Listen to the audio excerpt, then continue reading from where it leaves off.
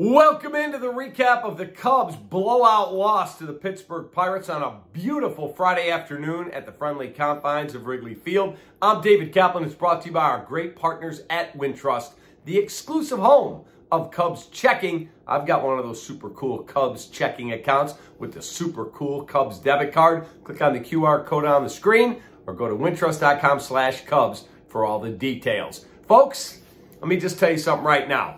In a 162-game season, you're going to have ups, you're going to have downs. And right now, the Cubs are going through a serious period of the downs. They've now had 15 players go on the injured list. 15.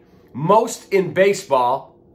You got to find a way to keep your head above water. Dansby Swanson's not back, so Mastrobuoni's playing short because Nico Hoerner's got a tweaked hamstring. He's not on the injured list yet. They're hoping he can play on Saturday. And you got Nick Madrigal at second. So let's just talk about this for a second. You look at the Cubs lineup today. Mike Tauchman's having a nice year, but Mike Tauchman is a fourth outfielder. He's not a starter on a team trying to contend for a division championship. So you have Tauchman in there. Ian Happ has been awful offensively. Again, an 0 for today, 0 for 3. You had in your lineup Mastrobuoni, Madrigal, Crow Armstrong, Miguel Amaya. So of those guys in there, you're getting nothing out of Happ.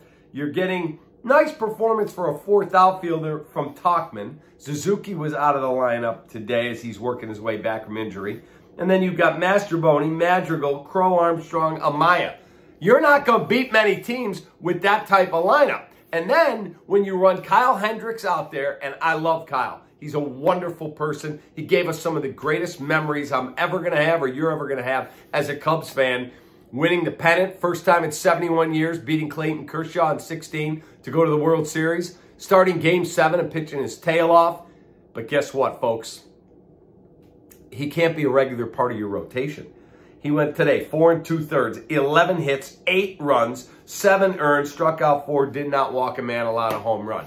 Folks, you cannot run him out there every 5th day. They're going to give him another chance. He was fine last Sunday, but if this is what we're going to get, you got to pitch young kids that throw hard and have a chance to miss bats. Because right now, Kyle would tell you, I'm not doing my team any favor. That they have no chance of winning.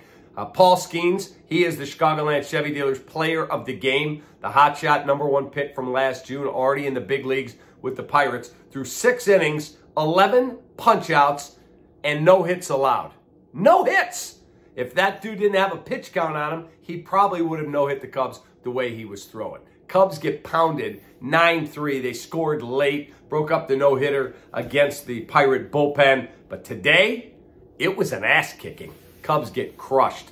Have a great rest of your night. Take that.